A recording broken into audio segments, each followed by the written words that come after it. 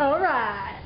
Hi, I'm odds. And probability. Odds are represented with the colon.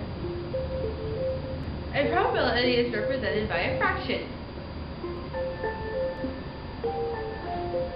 11. Like what you saw flying across the screen. Here is an example of odds. As you see, it is separated by the colon. 1 on the left side represents how many times you have a chance to win. And 3 on the right side represents how many chances you have to lose. Also, what you saw flying across the screen, probability is represented by a fraction.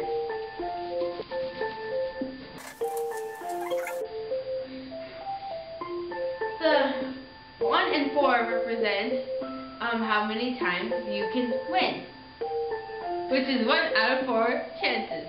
Unlike probability, odds are way easier to comprehend because they already tell you how many times you can lose. Unlike 1 out of 4, you're not going to lose 4 times. Out of the 4 times, you will win only once. Therefore, you'd have to subtract 1 from 4 in order to get what's going to be on the right side of the colon. So, say for example, the chances of picking an ace from a deck of cards, you wouldn't want to subtract 4 from 52. It's obviously way too much work. How is that too much work? It's like 48 is like easy.